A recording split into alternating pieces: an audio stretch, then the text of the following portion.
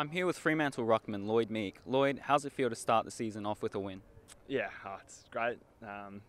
Every club obviously wants to do it. You spend a lot of time in the summer prepping for round one and a lot of mental thoughts about it and a lot of physical prep. And yeah, I know the boys have been down here working hard, playing all these pre-season games, trying to get ready for this game. And so to tick one off and get the 4 points, they'll be really stoked. Carl Warner had a really strong debut, finishing up with 31 disposals and 2 goals. How do you rate his performance? Yeah, it was unreal. Carl's got a pretty incredible story. For those who don't know it, he obviously got drafted from Victoria with a shut border and spent the first 4 or 5 months at the club via correspondence, and that would have been so tough on him. So he's finally starting to get some reward for all the work. He's had to cram in a whole summer of work into a couple of months. And yeah, I'm not surprised. He's an absolute pro with the way he goes about it, and I'm sure we're going to see lots more of him to come. Connor Blakely was a workhorse getting around the ground today. How good is it to have someone with his experience in the team?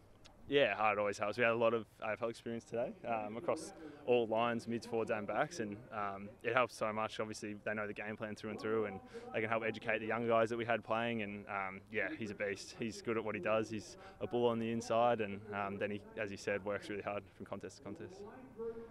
Your small forwards provided pressure all day and presented up forwards, which resulted in a few goals. What do you think of their performance as a group? Yeah, they were good. They were probably a bit low on supply. The mids, we couldn't quite, in the first half, get enough ball headed their direction. But once we worked that out and sorted that out and started to get a few more clearances, the smalls were able to then go to work. And I think it's all moving parts of the puzzle. Like the key forwards have to provide a contest to let the smalls go to work, and they did that all night. And luckily, they also got a lick at the end. So everyone played their role, which is what we want. You went into the final quarter down by 7 points and went on to win by 32. What did the coach say at the break to inspire the turnaround? Yeah, it was just reinforcing, like, it's never anything new. It's always, we're a process-driven club and team, and it's probably just reinforcing our a bit of passion and the energy that we needed to get over the line. Like, as I said, the boys had a massive summer. They're all fit, so we know that in the fourth quarter we're going to be able to stand up. It's purely about getting to work, and I think, as I said, winning the midfield battle was a big area, and then, yeah, started to get going our way.